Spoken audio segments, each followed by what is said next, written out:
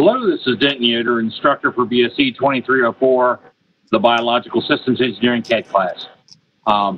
This instruction is going to be for completing Lab 9, and we will be doing point groups. So you'll find the Lab 9 folder on Scholar, and if you download the point file, take a look and identify what the delimiter is. Then you'll import those points. There's going to be a bunch of points that should not be in the surface. Now, typically you want to develop a relationship with your surveyor and come up with some kind of common way for them to label things that have elevations that you do not want in your surface. The tool I used to do, or the thing I used to do, was get them to put a Z as the first character in the description for any point that I should ignore the Z. So example, if they were to measure a raised manhole, that manhole's 2 feet off the ground, I want them to pick up the manhole rim, but I don't want that part of my surface model. I want a ground shot beside the manhole to be my surface elevation. Or if they go down a hole to get an invert of a manhole, or even picking up a pipe in a ditch is often something I don't want in my surface model, and I need to make sure that that invert is not in my model. So what I would do is get them to put a capital Z as the first letter in the description. So all these points I just imported are ground shots, GR shots for ground shots. Some of them have a Z in front of it. I believe the data is off 10 or 20 feet in the elevation if it has a Z on it. So I need to be able to quickly separate those and make my surface model ignoring those points. The other thing I want to do here is actually force interpolation to go the way I want it to go instead of the way the computer wants it to go. So we'll talk about that as well. So the first thing I'm going to do is go to point groups and make a new point group, and I'm going to name it good ground or topo. Basically, I'm saying, hey, this is something I want to make my surface out of. And the trick I'm going to do in here is exclude with full description matching or raw description, either one, capital Z star. So if it starts with a Z and has any description that starts with a Z, so if they survey a Zorro card or something, it starts with a Z, it's going to exclude it. When I apply that, what I'll get is a good topo surface or point list. And now when I make my new surface, I'm going to name my surface EG for existing ground. And I'm going to, doesn't matter what contours I have on it, I don't really care yet.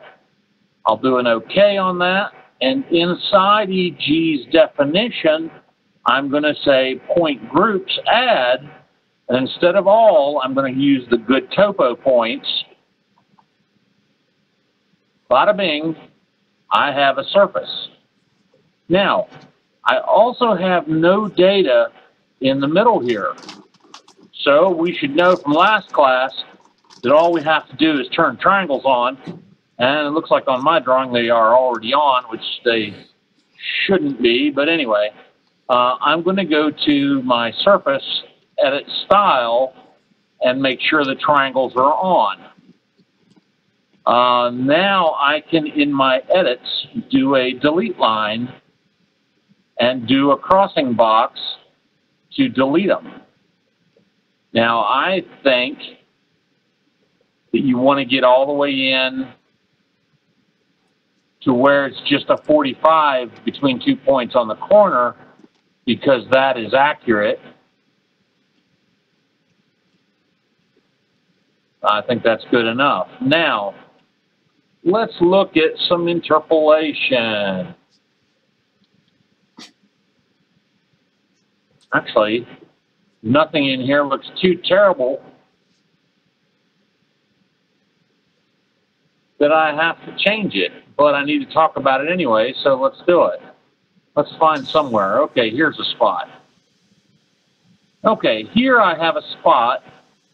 I'm at around point 1092, where I can see kind of a point coming out from point 1011 up here towards the left, but the triangle for mine from 1092 to 1176 is interpolating from the lower left to the upper right.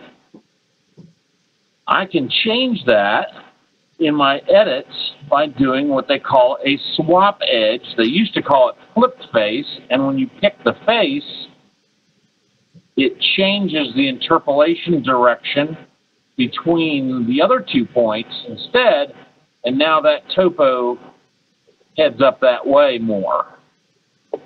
See if I can find another place where this would be applicable. I don't know. I might look at this one, see what it looks like. Is that better or worse? I don't know. Have to look at it. Here's a spot. Up around 1583. It's interpolating between 1583 and 1501 because that diagonal line. If I click the diagonal line, it'll force it to interpolate the other way, which rounds out that corner a little better.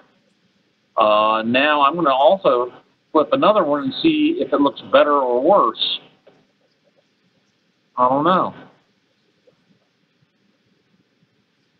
But that is a swap edge, or what we used to call flip face. Okay. Down in the ravine, this should probably go linearly along there, but it doesn't make a difference. This one will make a difference. That looks better. See how this one will look. I like that better. I am tweaking my model by changing the interpolation direction.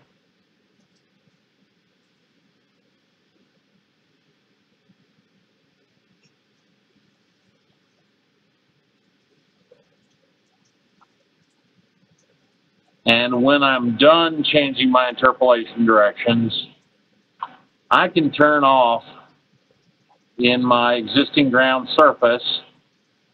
I'm going to turn off the points and triangles, and I'll have a cleaner look. Bingo.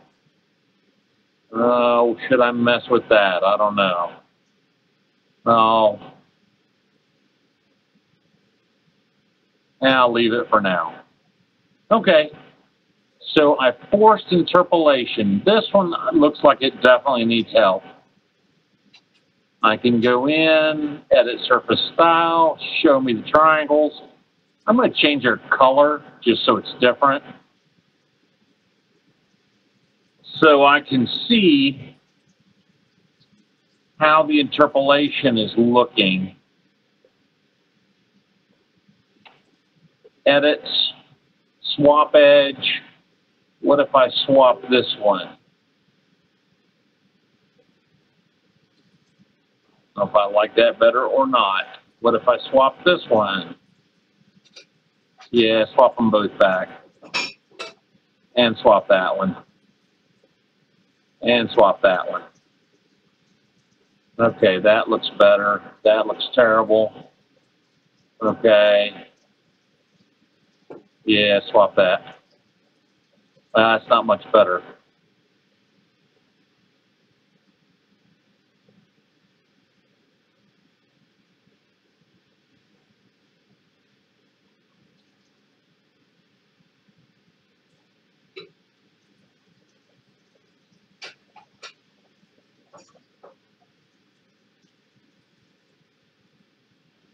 Don't know.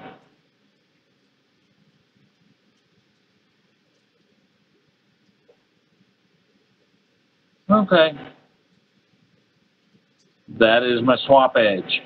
You could also do an add line to force interpolation where you want it to go, or you can add what's called a break line, where you would draw and say, I want it to go from here to here to here to here to here to here, and add that as a break line. You draw it as a polyline, add it as a break line, and it'll force that interpolation as well. So that's edits and break lines as part of the definition. And that will let you complete this lab. Please add a north arrow, put it on a D-size sheet, zoom it to scale, and submit that as lab 9. Thank you.